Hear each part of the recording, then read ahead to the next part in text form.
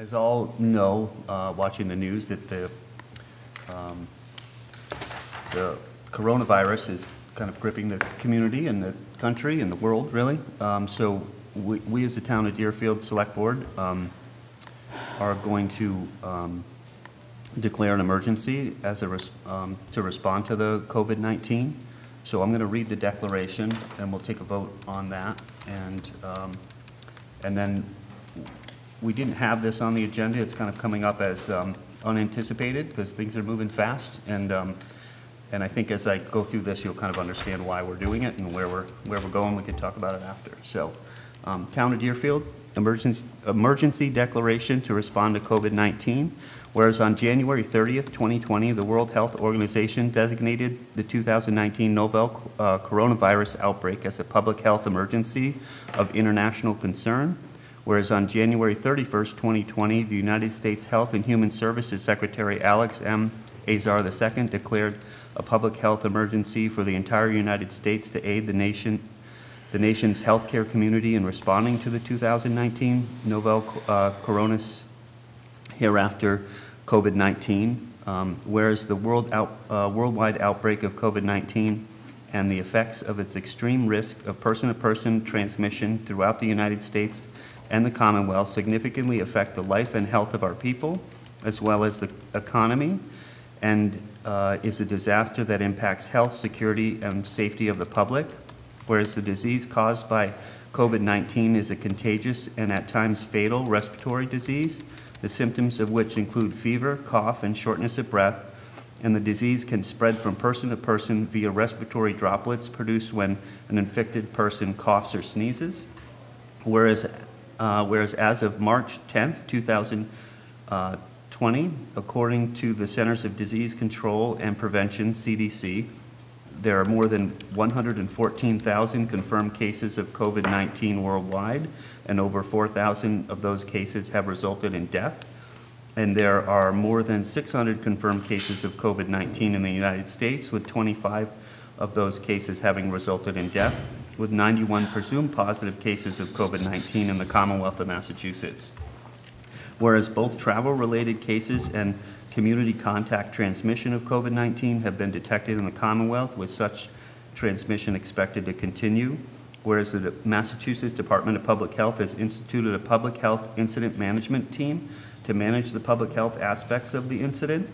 Whereas it is critical to take additional steps to prepare for, respond to, and mitigate the spread of COVID-19 to protect the health and welfare of the people of Deerfield. And whereas declaring a state of emergency will facilitate and expedite the use of town resources and deployment of local, regional, state, federal resources to protect persons from the impacts of the spread of COVID-19. Now, therefore, I, Trevor McDaniel, Chair of the Select Board and Board of Health of the Town of Deerfield of Massachusetts, hereby declare that as of 6 p.m. on March 10th, 2020, a state of emergency exists in the Town of Deerfield. This declaration of emergency shall remain in effect until notice is given pursuant to my judgment that the state of emergency no longer exists. Take a vote, or do we need to vote? Or is it just the chair that declares? I think I would rather a vote anyways. Well, I You make a can sign motion it. that we want to slow the spread and decrease the opportunity for spread in our community of COVID-19. So I endorse. I think you should take a vote. Okay. You can. So, all those in favor of this declaration? You got to second it first. Oh, second, sorry. All those in favor? Aye. Aye. Okay.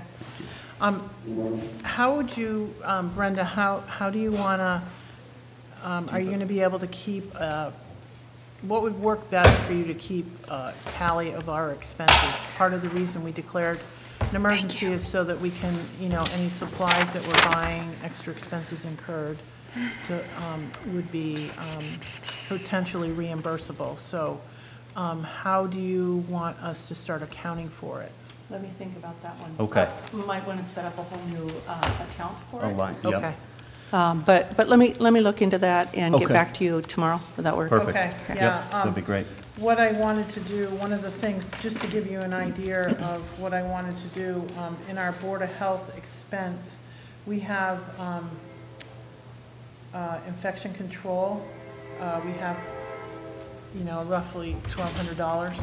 So one of the things I was thinking of is having the senior center buy, like inexpensive spray bottles, get some bleach, and have the senior center staff actually put a little bleach in and mix it up for the seniors, and give them a roll of paper towels, because there's no wipes anywhere. So, and we don't want them out driving around looking for stuff. So the idea is to, when they get done through their little spray bottle, they can come back and get it refilled, Maybe even some latex gloves or whatever. for handling the gas pump or door handles, things like that, right? A lot of seniors are not going to go on, this is our vulnerable group, so this is the group we're going to try to protect.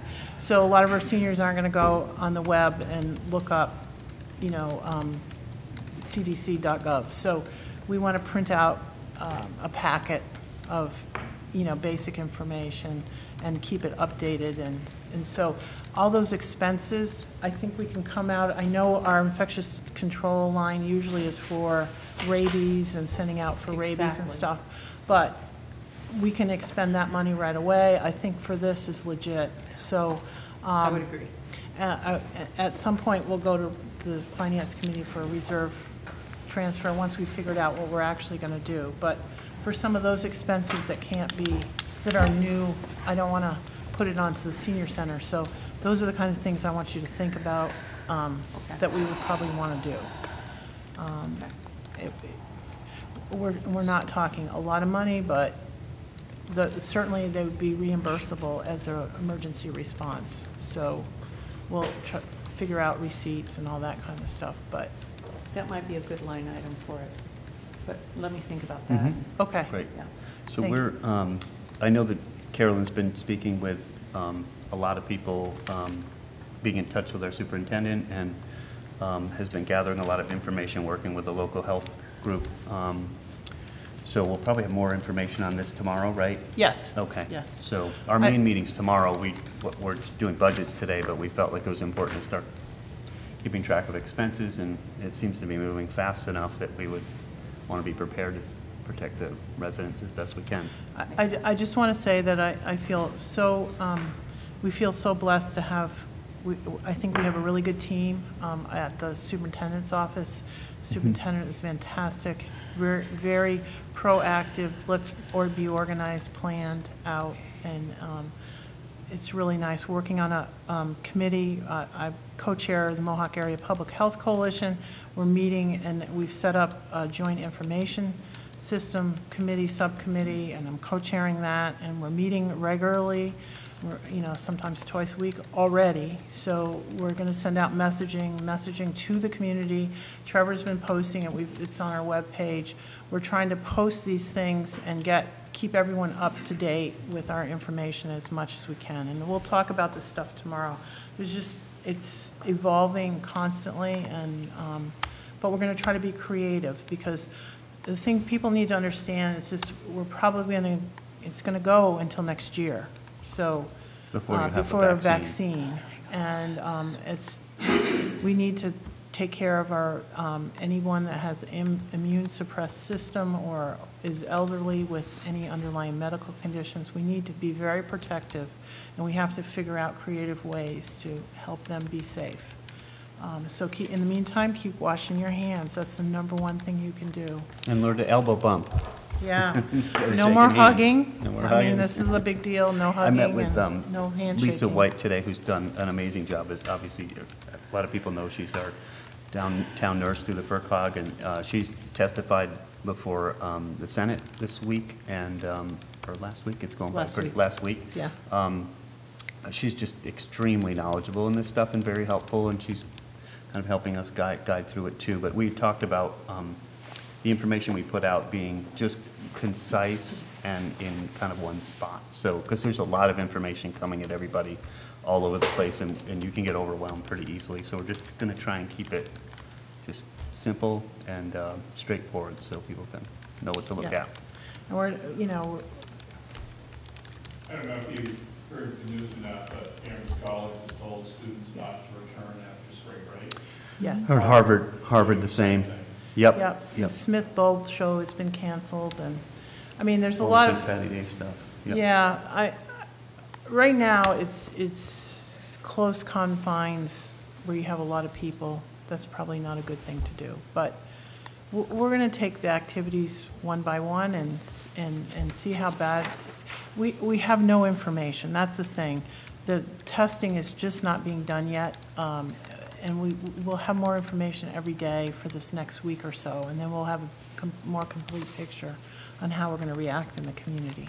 It's very hard with the absence of, we have to assume it's going to be circulating, but as a mom, everybody knows that when everybody leaves this valley for spring break, and then they come back, having 4 kids in elementary school at one time, that week after spring break is over, everybody starts getting sick. So the schools really are out until March 22nd.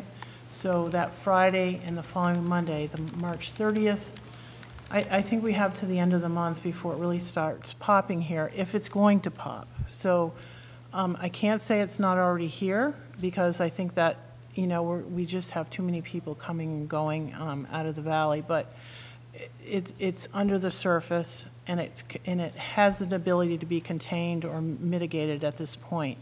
I think at the end of that's why it's so important right now to organize, get our habits, our cleaning habits, and what we're going to do in the next 2 weeks, and then figure out how we're going to, protect our community.